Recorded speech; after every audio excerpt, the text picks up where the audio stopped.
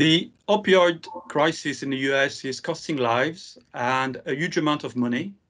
A trend to reduce medicine dependence and to decrease the financial pressure on Medicare is the use of innovative neuromodulation implanted devices. So I have two experts in this field with me today, although virtually.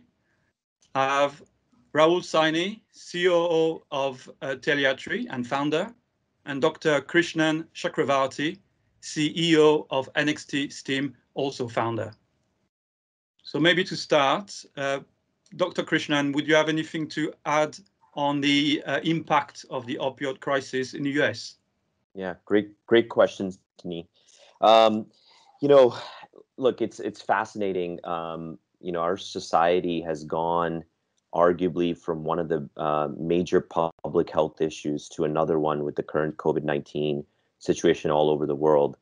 And one of the things that prior to this pandemic was a fascinating amount of attention being drawn to the opiate epidemic was primarily because the statistics were staggering.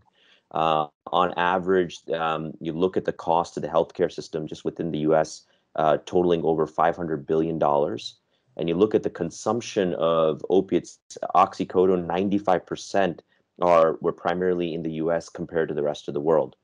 And to date, on average, 128 to 150 deaths per day can be attributed to a lot of the overdose issues.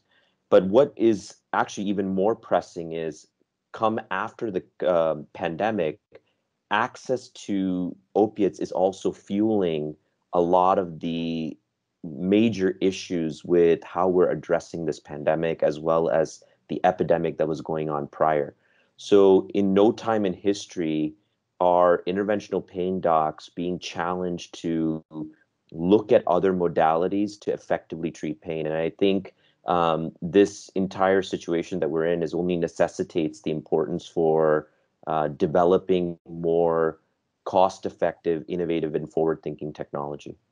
And of course, this is also an increasing problem in Europe as well, right, as you may know. Absolutely.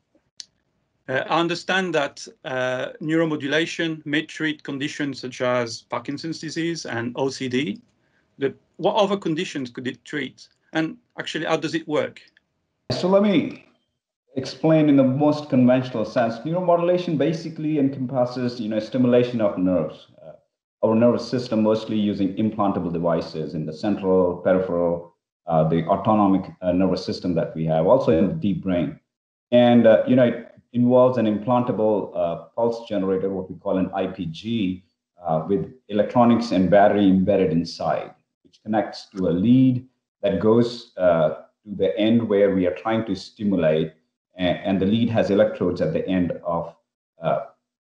on one side and is connected to the IPG on the other side. It needs to be in close proximity to the target where we are trying to do the stimulation. So that's the overall hardware architecture that sits inside of the body. And just to add to that, I think we just recently put out a beautiful paper looking at the impact of traditional spinal cord stimulation for Parkinson's patients. In fact, we had great outcomes in both pain as well as motor symptoms. But today, that market is seeing a tremendous expansion, whether it's indication in peripheral vascular disease, whether it's in treating even original anginal pain was where initial spinal cord stimulation was approved in Europe. And it's seen its growth in all different types of back pain, including CRPS. And, even to the effect today, there's growing evidence that spinal cord injury can be treated with the appropriate lead placement in portions of the spinal cord where cord transection can get people back to being mobile. So I think we're just scratching the surface of our understanding of its potential. And it's excited to be working with Teliatry, Ilika on that kind of forefront. Now, in terms of product design, clearly, if those devices need to be implanted in the body nearer to the target, they must be very small. Could you comment on the features of these new neuromodulation devices, maybe some that Teliatry is working on, and how that differs to current technology? Yeah, so that's a very interesting question and a very important one too. An implant needs to be minimally invasive, right? Small footprint, very energy efficient. And intrinsically, it needs to be safe for the human physiology, right? Because it's all interacting with the human physiology. But the state of the art, say, for example, what Krishnan just pointed to, a spinal cord stimulator, for example, it uses a bulky battery, which in turn leads to, a larger footprint of the implant. Almost about half the size of my fist is the smallest ones that are available, irrespective of a primary or a secondary battery architecture. And we have built at Teliatry some of the smallest, most complicated implants in the world, about the size of a grain of rice, with hundreds of electrodes. So, the electronics are already there on the minuscule size, the minimal invasive part. But none of them have an internal battery so far because the required miniature battery just does not exist. We need this high energy density battery, which is just not there. Period. Clearly, a battery with high energy and very small volume, with added features like safety, longevity, and reliability. That's a big ask for the battery industry. Ilika is developing such device using a solid state battery technology, and with that technology we can make millimeter scale batteries with very high energy density.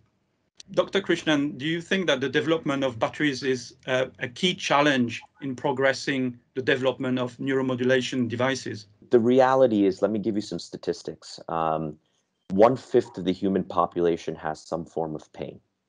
1/5. The number of implants to date, yearly, give or take statistically, is about 100,000.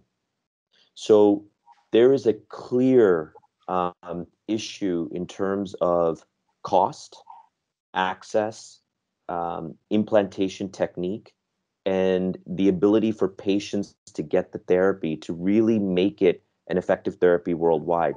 And to NXTStim and Teliatry and the partnership that we have with you guys really is to change that conversation altogether. I think the space has seen a tremendous amount of innovation in the standpoint of finding what to deliver current-wise to get a therapeutic outcome. Where it's missing is hardware advancements. So I think we've come to the point where we've really perfected clinically to the best of our ability with the measurement tools that are there, getting someone from a pain score of an 8 down to a 1 or 2. But the reality is, if I look at a bill that comes in from insurance companies, it's almost $100,000. Would give or take the time for a physician to work up a patient, put him in the operating room, and get the device in. So the vision for this space in the future has to be around miniaturization, has to be around access, has to be around ease of implantation. And I think we are at the forefront of that. And that requires a really rethinking design, rethinking manufacturing, rethinking cost of production.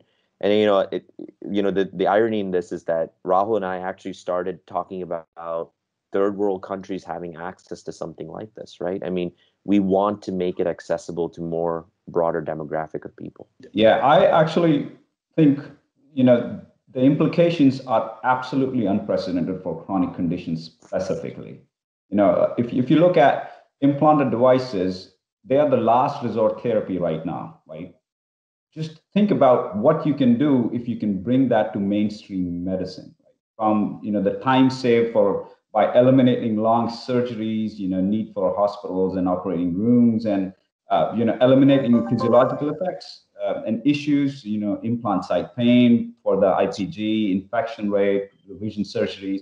I mean, there are so many different complications that can occur, and then think about the cost savings, right, from shrinking the operation time with an injectable device, all in the short term to the long term, across the board, in every step of the way. I think this can really, truly bring an injectable electroceutical, which already has very good efficacy, with efficacious therapies to the market. I mean, that is real disruption. Yeah, agreed.